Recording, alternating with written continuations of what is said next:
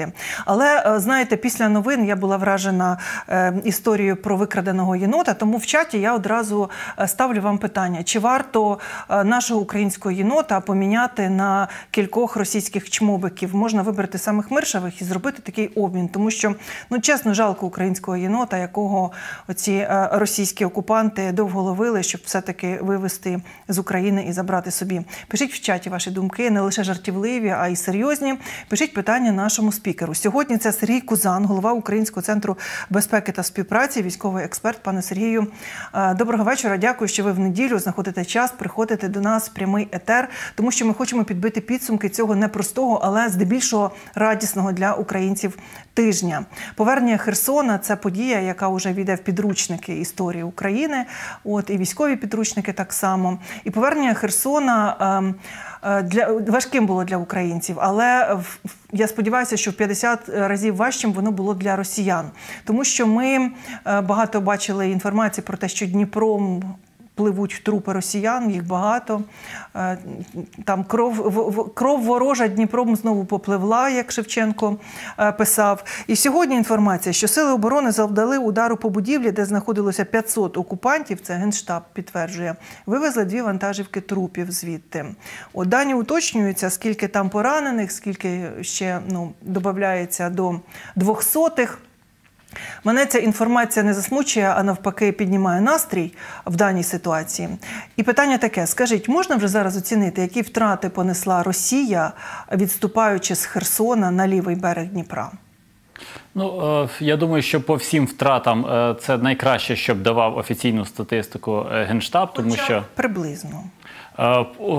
Навіть по приблизним втратам це тисячі і тисячі осіб, тому що ми беремо, по-перше, вбитих, але плюс іще поранених, і які складність є в тому, що цих поранених часто просто кидали, а інколи вони були не в пріоритеті на переправку, і навіть коли вони переправлялися, це займало значно більше часу, чим потребує характер поранення на надання допомоги, тому ми розуміємо, що і ці поранені, це вже фактично, вони вже не повернуться на поле бою.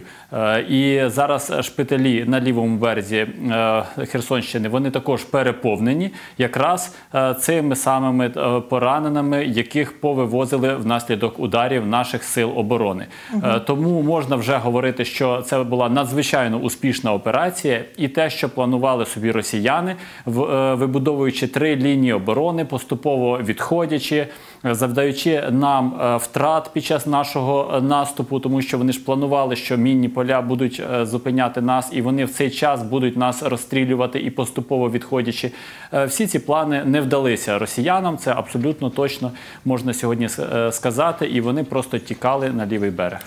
Те, що трупи пливуть Дніпром, і це тисячі трупів, що кров ворожа попливла Дніпром, те, що пристрілювали своїх, вони ж тому, що на переправу всі не поміщалися.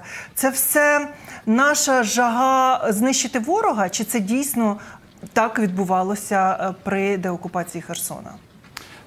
Так, звичайно ж, ми знову ж таки переоцінили супротивника, і, як бачите, так само, як на Харківському напрямку під час деокупації області, так само і на правому березі Херсона, як би не готувався ворог, які б він дійсно не побудував абсолютно нормальні плани відступу, тобто там все було добре в нього сплановано, але оцей людський фактор, бойовий дух їхніх підрозділів, він виявився на низькому рівні, точно на нижчому, чим очікувало від них їхнє командування.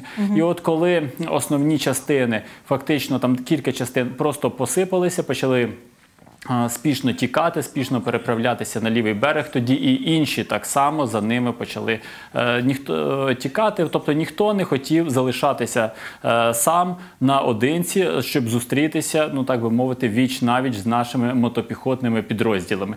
От я думаю, що це є найкраща характеристика для російської армії. І якщо ми зараз говоримо, чи серйозна загроза того угрупування, яке сьогодні переправилося, тобто, а це ж більше 10 тисяч осіб, і яке знаходиться на лівому березі. Було 10 тисяч осіб, а переправилося невідомо скільки, так? Я правильно уточнюю? Ну, було насправді там близько 20 тисяч осіб. Отак. Так, тобто багато ми знищили, ще багато нам ще потрібно виловлювати, тому що далеко не всі встигли переправитися, і окремими групами, підрозділами вони пробують заховатися ще до сих пір на правому березі, тому для наших сил спеціальних операцій, для нашої Нацгвардії ще є багато роботи, це там близько 2 тижнів, і, звісно ж, потрібно зробити і відповідні фільтраційні заходи на звільнених територіях, і аж тоді ми можемо говорити, що правий берег Херсонщини повні деокупований. Питання ось у чому. Сьогодні у нас в новинах була інформація, що в Херсоні просять до 18-го числа, не те, що просять, заборонено користуватися водним транспортом. В редакції мені пояснили, що для того, щоб росіяни, які заховалися по підвалах, переодягнені в цивільну форму, не могли тікати водним шляхом до своїх. Чи дійсно правильна ця версія? І наскільки багато може бути оцих от підпільних росіян зараз в Херсоні і в околицях? І як взагалі їх звідти виловити? От їх може бути багато, тобто це можуть бути сотні осіб, які ховаються. Зараз це тяжко сказати, тому що зрозуміло, що ніякого обліку під час такого стрімкого відступу російських військ не вела ні російська сторона, і в нас це, звичайно, що неможливо зробити аж до повної деокупації, аж до повного їхнього виловлення. Але наші і Нацгвардія, і сили спеціальних операцій, тобто всі наші сили оборони дуже добре знають свою роботу. І вже був досвід також і півночі нашої країни, півночі Київщини, і Харківщини, і на всіх територіях ми успішно проводили саме стабілізаційні заходи, і включно з оцим виявленням і знешкодженням, власне кажучи, і диверсійних груп, і тих, хто абсолютно, тому тут потрібно повністю покластися на наші сили оборони. Ми показуємо зараз Антонівський міст, судячи з усього, сьогоднішня інформація, що бійці Збройних сил показали відео, як вивісили державний прапор над Антонівським мостом після деокупації правобережжя Херсонщини. Антонівський міст підірвали росіяни, коли тікали з Херсона. Самі ж показали це відео. Зрозуміло, чому вони це зробили. Наскільки важко тепер буде Збройним силам України переходити Дніпро для того, щоб з лівого берега їх виганяти?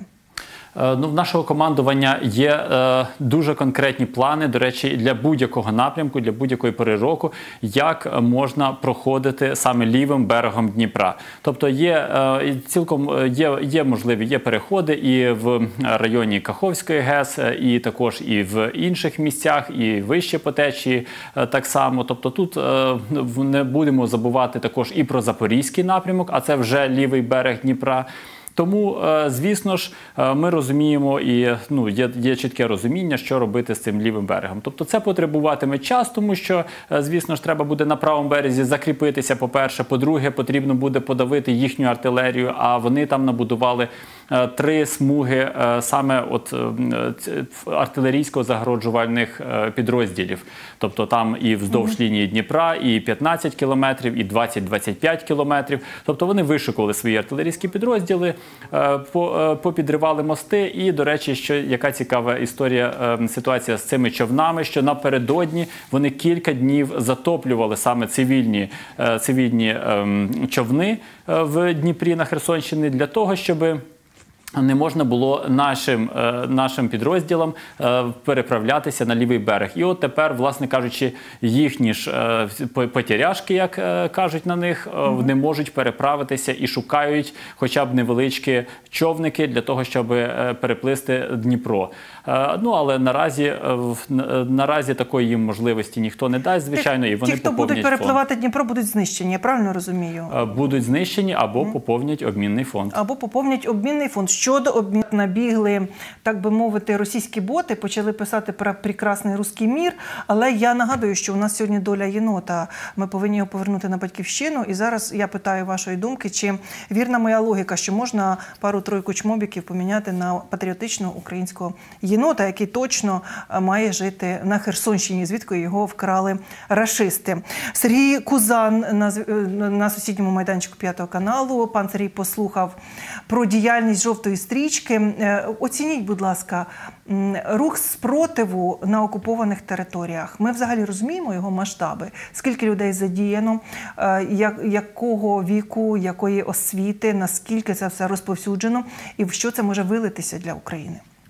Ну, абсолютно. Величезна роль взагалі руху супротиву, особливо на півдні. Тобто там, де іще не було такого панування окупантів, як в Донецьку, в Луганську, то якраз Херсонщина, Запоріжжя, тобто от саме Мелітополь, Бердянськ, це такі ключові міста для нашого супротиву, і ми бачили, що абсолютно весь спектр діяльності. Тобто, починаючи від знищення окупантів, колаборантів і диверсії, тобто пошкодження і залізниць, і також знищення їхніх автівок, цілих, ну, власне кажучи, цілих складів з зброєю, з російською технікою.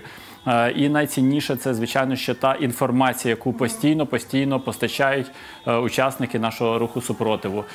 І от самі розуміємо, тобто всі ці місяці жити під постійним тиском окупантів, витримувати всі ці облави, фільтраційні заходи, які окупант проводив, і його ФСБ для того, щоб виявити учасників руху супротиву, ну це дійсно є героїзм, і це велика неоціненна поміч нашим силам оборони.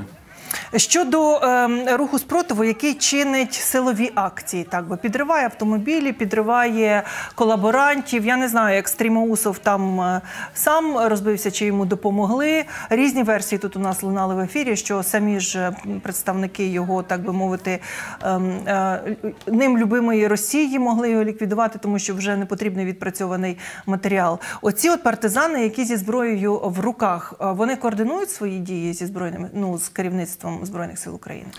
Так, звичайно, що є в повній координації і з нашими силами спеціальних операцій, і з головним управлінням розвідки. Тобто наразі ми маємо такий унікальний шанс, унікальний час от за 100 років, коли нарешті наш рух спротиву має свій центр, має столицю, має свою державу, і є можливість координуватися і якраз допомагати, тобто взаємодоповнювати одне одного. І то саме тому так бояться окупанти нашого руху супротиву, саме тому вони вже й в Криму, до речі, не впевнені, тому що розуміють, що багато наших активістів знаходяться сьогодні в Криму.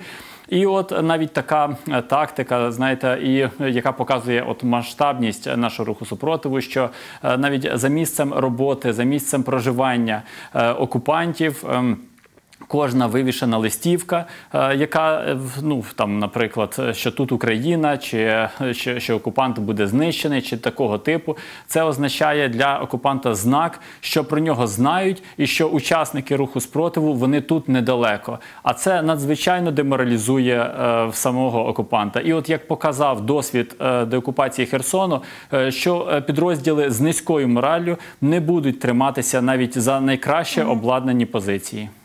Так, мені зауваження. Єнот єнотом, а скільки дітей вони насильно вивезли з окупованих територій. Оце біда. Треба думати, як повернути додому. Абсолютно погоджуюся. Я вважаю, що Богуслаєва одного можна поміняти на всіх українських дітей. До нього ще можна парочку додати там інших опозижистів і міняти. Ну, а за єнота чмобіків все-таки. Так, пане Сергію, далі до серйозного переходимо. Бен Годжес, сьогоднішня його цитата, яка розповсюджена в українських медіа, говорить, значить, про те, що до січня українські збройні сили можуть звільнити Мелітополь, Маріуполь, далі йти на Крим. Ми прям аплодуємо стоячи, як то кажуть, такі інформації, але чи можливо це, чи об'єктивно оцінює цей генерал ситуацію зараз на війні? Будемо сподіватися, тому що в цьому плані м'яч на стороні наших західних партнерів. Тобто у наших сил оборони є достатньо і готовності, і розуміння. І це вже продемонстровано неодноразово нашим західним партнерам, що ми можемо проводити дуже складні військові операції і так само як стрімкі, наприклад, як на Харківщині, так і тривалі, де буде поступово виснажуватися значно більше за своєю чисельністю угрупування і, зрештою, що призводить до його фактично відступу і втечі. Але питання в тому, що для таких операцій, про які говорить там Бен Ходжес, тобто для цього потрібно взяти під вогневий контроль всі переходи з Криму і здійснювати постійно знищення оцих військових цілей супротивника. Тому, звісно, що для проведення таких операцій потрібно значно більше зброї, ніж ті поставки, які до нас ідуть, звичайно, планово, але чим більша операція, тим більше ресурсів потрібно для її виконання. А, звісно, що вихід до Волновахи, перекриття ось залізничного сполучення, тобто це фактично перекриття гілки постачання, східної гілки, яка постачає все південне угруповування, перекриття ось автотранспортних шляхів з саме Маріуполь, Бердянськ, Мелітополь, тобто ось ця лінія, і перекриття сполучення з Кримом, звісно, що виснажить все південне угрупування. І таким чином можна повторити ту саму дію, яку ми зробили з правобережним угрупуванням на Херсонщині. І, звісно ж, тоді відбувається і відрізання Криму, тобто з Кримом можна повторити ту саму дію. Але для цього, я повторюсь, треба значно більше зброї. Значить, на минулому тижні цитата американського президента, який каже, що так, ми даємо Україні зброю, ми даємо Україні Хаймерс, але ми даємо такі ракети, які можуть там стріляти на 70-100 кілометрів, але не даємо на 300 кілометрів, тому що ми не хочемо, щоб Україна, значить, цілила на територію Російської Федерації, щоб ця війна розповсюджувалася аж так. Але на наступному тижні Рамштайн 7 буде засідати в дистанційному режимі. Будуть змінені якісь позиції після успіхів на Херсонському, на південному напрямку? Збройні сили демонструють, от ми можемо тією зброєю, що ви даєте, діяти так ефективно. Я думаю, тут стане питання лише про збільшення кількості, тобто збільшення чисельності озброєнь і снарядів, тому що зрозуміло, що потрібно підвищувати ось інтенсивність вогню, але глобально якихось змін, я не думаю, що варто очікувати, тим більше, що Рамштайн буде проведений в онлайн-форматі, тобто будуть, звичайно, що представлені ті підсумки успішної Херсонської операції. Це, звісно ж, воно вже вразило всіх наших західних партнерів, і я думаю, що Рамштайн тільки посилить це враження, а це означає додаткова мотивація для допомоги Україні.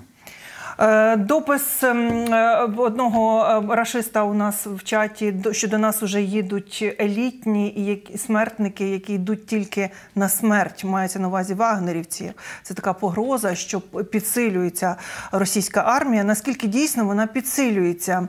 І ким вона підсилюється? Цими мобілізованими чи дійсно вагнерівцями? Де і скільки взяти? Я так розумію, що в ЧВК Вагнера вже набирають зеків і хворих людей, які, можливо, і смертники, але не підготовлені аж так сильно, щоб нас цим лякати. І додаткове питання.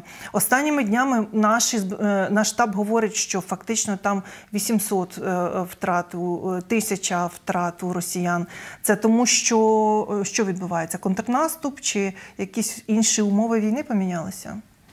По першому питанню, я думаю, що ваше перше і друге питання дуже пов'язані.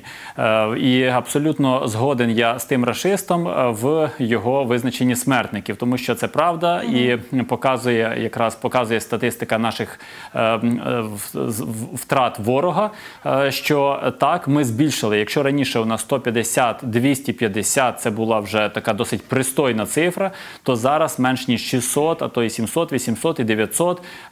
Бачимо, що саме таких втрат ми завдаємо ворогу.